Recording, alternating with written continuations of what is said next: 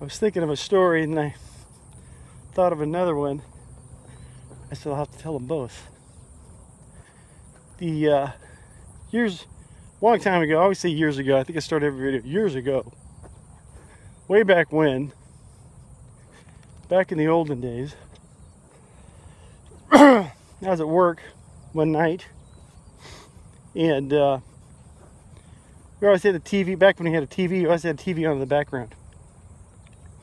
And we'd be doing something else or whatever. There's one particular night I had it on MTV. And they were doing one of their exposés or something like that. I don't know what they called it. Interviewing people. And I'm doing something, and I look up at the screen, and the guy on the screen who they're interviewing is a customer of mine. Someone who would come into that same building where I'm watching this thing, and we've done business with him. And so I turn it on and start listening. And I never knew what the guy did for a living. But they're interviewing him, going back and forth. He's explaining that he is a narcotics agent, which totally took me by surprise. Narcotics agent, and I think working with the sheriff's department or with some federal agency or something like that. This is like early mid-90s. I think we had the DEA then. But there had been this series on MTV about methamphetamine, the effects it has on families, where it comes from, how it's produced and all this stuff. And they started in Kentucky and then ended up like in Texas or somewhere. But as the show went on every week, it got into a more serious, intense situation where this, it comes from small town America, blah blah blah, this and that.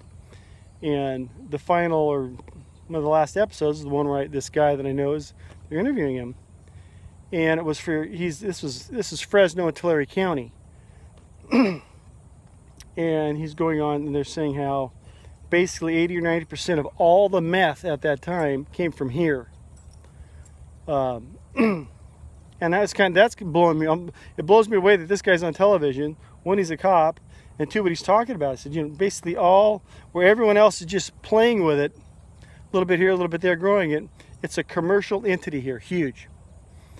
And that really blew me away. The weird thing about it, though, is, and I asked him, like a month later, he came in, I asked him about it. I said, no one here knows about it. No one here says, oh yeah, by the way, we have the, we're the main production, we're the generator of the majority of all the methamphetamine in the world comes from right here. And we grow oranges and almonds and all, No one knew. No, that was not a common thing until they saw it on MTV. And he said, yeah, it's not something that people talk. He said, we've known about it they were into it for like a decade almost. And Tulare County, which is south of us, has always had a drug history, or dope deals and stuff like that. But that's just the way it is. But it was interesting to see someone that you knew on television talking about some big, terrible epidemic thing in your town that you knew nothing about. Anyhow, about the same time, I had a friend, a guy who's much older than I am, but he was a teacher in a county north of us. We have Madera County. I'm not picking on Madera County, but this is where he was. But he was a high school teacher. And he had this really smart kid in his class. Heavy Hispanic population. It's heavy Hispanic everywhere here, which is not a problem. But this particular county is majority Hispanic.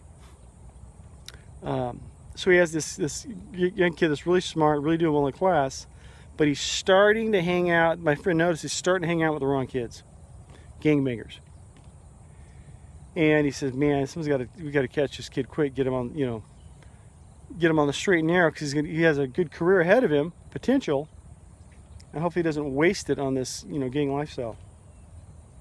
So he sets up not an intervention, but calls the parents in for a parent-teacher conference thing. And so the parents come in, he sits down, he tells them how smart the kid is, and he's doing well, this and that. But he's hanging around with the wrong kids, and tell the parents that he fears that, you know, he might end up with these gangbangers and throw this, you know, throw his education, or throw his future away. And I just want to let you know.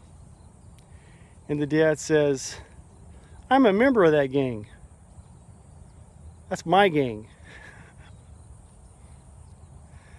You know, in other words, you're barking up the wrong tree. The dad was in the same gang that they're trying to get the kid involved in. And this just blew my friend away. He says, I couldn't imagine trying to tell these people, and coming to find out, they're part of the gang he's trying to get into. And they're totally cool with it.